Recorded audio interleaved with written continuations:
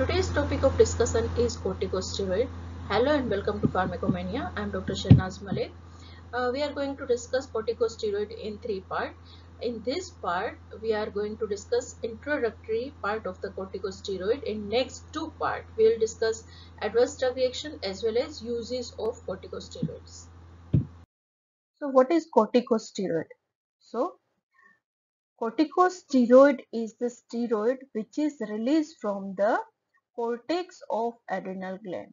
So adrenal gland having two parts, cortex and medulla. So cortex is releasing steroidal hormone and medulla is releasing adrenaline and noradrenaline. So this is the cross section of the adrenal gland, which medulla, this is the center part, is the medulla, which is releasing epinephrine and norepinephrine, when cortex having three parts. Outer part is zona glomerulosa, which secrete mineralocorticoid. Middle part is zona fasciculata, which releases glucocorticoids, and inner part is the zona reticularis, which releases androgen. Again, this is the section of the adrenal gland. Inner part is the medulla, which releases catecholamine, and outer part is the cortex, which is divided into three layers. Most outer is the zona glomerulosa, which releases mineralocorticoid. Middle part is the zona fasciculata, which releases glucocorticoid, and zona reticularis, which is releases androgen. Now, synthesis and release of corticosteroid by any stressor like physical stress, emotional stress, cold exposure, or any pain, which stimulate hypothalamus, and hypothalamus releases corticotropin releasing hormone. Now, corticotropin releasing hormone is stimulate anterior pituitary gland, and which anterior pituitary gland will secrete adrenocorticotropin hormone. Now this adrenocorticotropin hormone will stimulate adrenal gland, and adrenal gland will release corticosteroid. Now this corticosteroid is present in the blood. Then there is negative feedback mechanism is also available. So presence of corticosteroid in the blood will affect on the anterior pituitary as well as hypothalamus to inhibit release of CRH and ACTH, which inhibit the release of corticosteroid. So this is the negative feedback mechanism. Now this is the diurnal variation of the corticosteroid. So corticosteroid is released in the midnight or in the early morning. So dose of the corticosteroid in the therapy should be decided according to the release of the corticosteroid. Again, this is the regulation of the corticosteroid. Any stress like physical, emotional, hypoglycemia, cold exposure, or pain which activate hypothalamus, and hypothalamus is releases CRH, corticotropin releasing hormone, and now this CRH will stimulate anterior pituitary gland, and anterior pituitary gland will release adrenocorticotropin hormone, and this adrenocorticotropin hormone is act on the suprarenal gland, and this suprarenal gland or adrenal cortex will release cortisol. This is the positive pathway. Now negative feedback pathway is the, if corticosteroid is present in the blood, then it will act on the anterior pituitary as a negative feedback and also into the hypothalamus, and it inhibits the release of CRH and ACTH and ultimately inhibit the release of the corticosteroid. So different part of the cortex releases different hormones. So first is the mineralocorticoid, which is released from the glomerulosa and which regulate water as well as electrolyte. And hypersecretion of the mineralocorticoid causes primary hyperaldosteronism, and deficiency of the mineralocorticoid causes addison stresses. Now glucocorticoid is released from the zona glomerulosa and which regulate carbohydrate, protein, fat metabolism, and it acts as an anti-inflammatory as well as immunosuppressant and anti-allergic substance.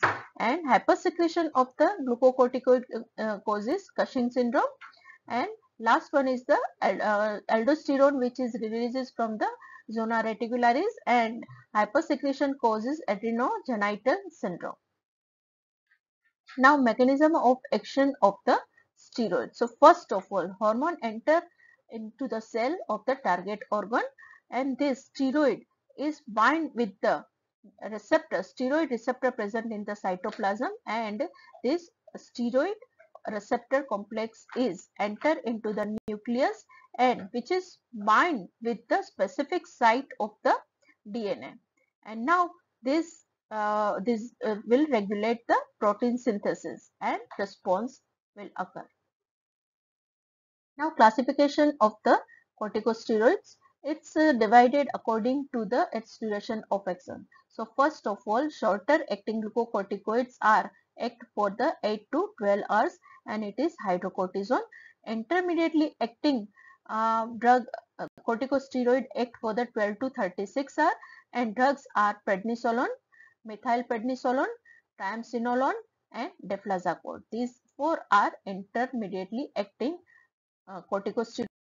Longer acting corticosteroids are action is for 36 to 72 hours, and drugs are betamethasone and dexamethasone. And local acting corticosteroids are beclomethasone, budesonide, fluticasone, cislesonide. These are the locally applied corticosteroids. Now, mineralocorticoids are desoxycorticosterone acetate, fludrocortisone, and aldosterone. Now, topical steroid for the skin diseases are betamethasone, clobetasol, mometasone, fluticasone, budesonide, hydrocortisone, and disonide. These all are topical steroid for the skin diseases. Now, systemic activity of the corticosteroids are like the hydrocortisone having glucocorticoid activity is 1. So, what do you mean by glucocorticoid activity? Glucocorticoid activity is the anti-inflammatory as well as immunosuppressant activity of the corticosteroid. So, hydrocortisone having 1 glucocorticoid activity, and mineralocorticoid activity of the hydrocortisone is again 1, because it has water and salt retention activity is 1. So, and dose of the hydrocortisone is 20. Now, we can take as a standard hydrocortisone take as a standard drug. Then we can compare the other drug with the hydrocortisone. So, prednisolone having glucocorticoid activity is 4 compared to hydrocortisone, and mineralocorticoid activity is 0.8. So, dose of the prednisolone is 5 milligram, because it is 4 times more potent than the hydrocortisone. And now methylprednisolone having glucocorticoid activity is 5, mineralocorticoid activity is 0.5, and dose of the methylprednisolone is 4 milligram. Dexamethasone having glucocorticoid activity is 30, and mineralocorticoid activity is 0. So there is no any kind of the water or the salt retention. So there is no edema or hypertension can occur due to dexamethasone, and its dose is 0.75 milligram. Now, betamethasone having glucocorticoid activity is 30, mineralocorticoid activity is 0, and dose is 0.75 milligram. Now, this oxycorticosterone acetate DOCA is glucocorticoid activity is 0, but mineralocorticoid activity is 100, because these both are mineralocorticoids, and cortisone has glucocorticoid activity is 10, and when mineralocorticoid activity is 125 125. Now, pharmacological action of the corticosteroids. So, properties of corticosteroids are mineralocorticoids having sodium and water retention activity, and glucocorticoid having liver glycogen deposition. The two actions of the mineralocorticoid and glucocorticoid are not completely separated in naturally occurring corticosteroids. So, they have mixed kind of the property, like glucocorticoid steroid having mineralocorticoid activity as well as mineralocorticoid having glucocorticoid activity.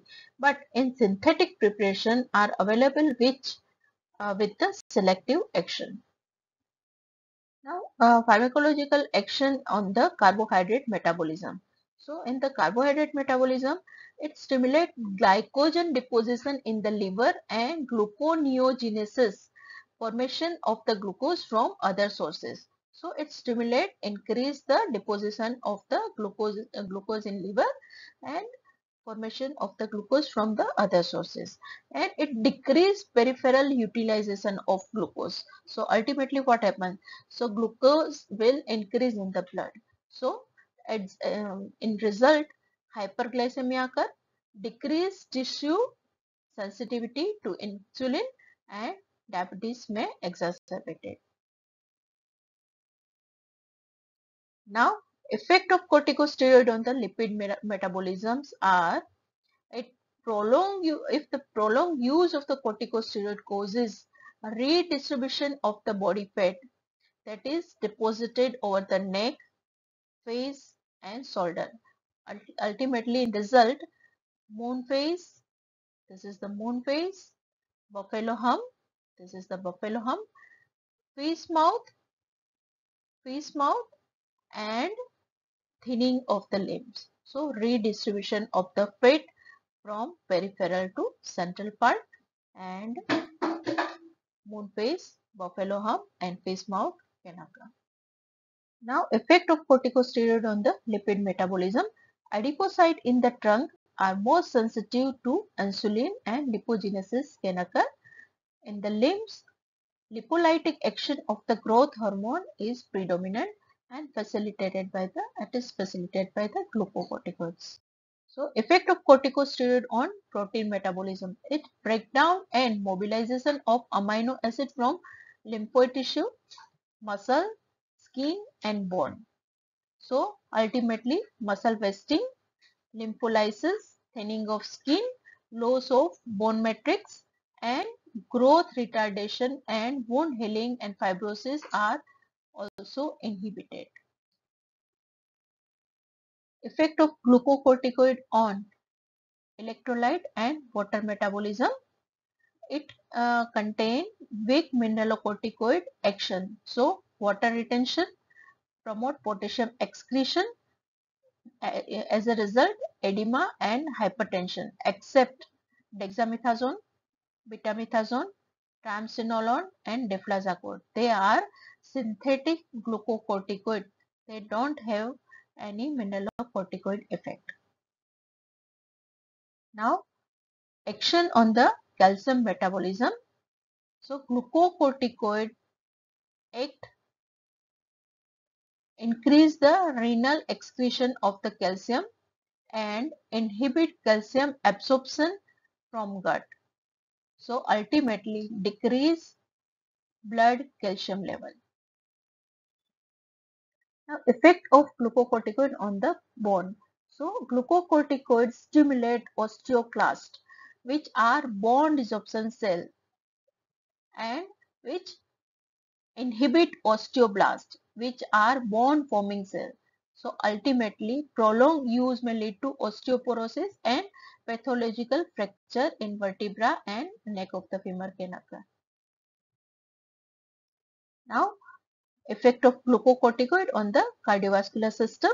Sodium and water retention causes hypertension and worsening of congestive cardiac failure.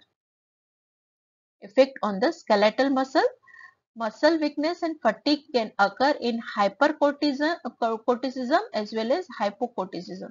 In hypercorticism, due to inadequate circulation of glucocorticoid causes weakness and fatigue of the muscle can occur, and hypercorticism, hypokalemia can occur and causes weakness and fatigue of the muscle can occur. So corticosteroids are required for the normal function of the skeletal muscle. Weakness can occur in both hypo as well as hypercorticism. Prolonged use of corticosteroid may causes muscle wasting and steroid myopathy can occur. Now, effect on the central nervous system. There are two types of effect, direct effect and indirect effect. So, direct effect are like altered mood, irritability, psychosis, euphoria, insomnia and restlessness. When indirect effects are like it depend on the blood pressure, blood glucose level and electrolyte level. So these all parameters are altered and which are affect on the CNS effect of the patient. Effect of glucocorticoid on gastrointestinal tract. So in gastrointestinal tract, locally local immune response against the H. pylori infection is reduces and inhibit prostaglandin, increase gastric secretion and pepsin secretion, aggravate peptic ulcer. So there are chances of H. pylori as well as chances of peptic ulcer are aggravated. Now action on blood and lymph. So glucocorticoid therapy decreases in number of circulating lymphocytes, eosinophils, basophil and monocytes. It is due to redistribution of the cell and they have marked lympholytic action. So they are used in lymphomas and leukemias. Anti-inflammatory effect of the corticosteroids are like it is powerful anti-inflammatory as well as an immunosuppressant effect. They prevent or suppress the clinical feature like inflammation like redness, heat, pain and swelling. It doesn't affect on the progress of the disease. It only control the clinical feature of the inflammation. So they suppress the early phenomena like capillary permeability, edema, cellular infiltration and phagocytosis, and late response like capillary proliferation, collagen deposition, fibroblastic activity and scar formation. Now anti-inflammatory activities like it inhibit the prostaglandin as well as leukotrienes and by glucocorticoid stimulate or form the lipoprotein which is inhibiting phospholipase A2 enzyme and which inhibit the cascade or formation of prostaglandin and leukotrienes. So it inhibit the uh, inflammatory mediator like prostaglandin and leukotrienes. Production of cytokinin like leukotriene 1, leukotriene 6 and TNF alpha are necessary for the initiation of the inflammation which is inhibited by corticosteroid. Chemotaxis is suppressed and inhibit expression of the various adhesion molecule on the endothelial cell. It inhibiting leukocyte migration into the site of injury and anti-inflammatory activity uh, is there. So on the basis of anti-inflammatory activity, it is used in bronchial asthma, acute gout and rheumatic fever. So effect of corticosteroid on immune response is decreased by decreasing T lymphocyte, decreasing lymphokinins and decreased cell mediated immunity.